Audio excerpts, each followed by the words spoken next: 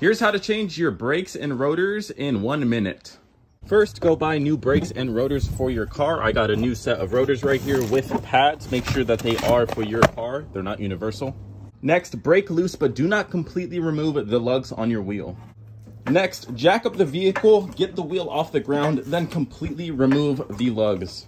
Once the wheel is off, you got to go ahead and remove your caliper. For every car, it's different, but typically there's 2 bolts behind it. Go ahead and remove it, and then we can take off the rotor.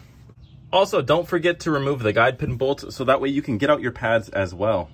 I tried the mallet technique, it did not work, so I got a bolt and I just screwed it in, and that loosened it up really easily.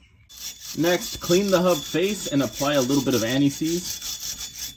Now pull out your new rotors and wipe them down before installing with rubbing alcohol or brake cleaner. Now reinstall your caliper and your new brake pads. And once you do that, you're done, and now just repeat the other side.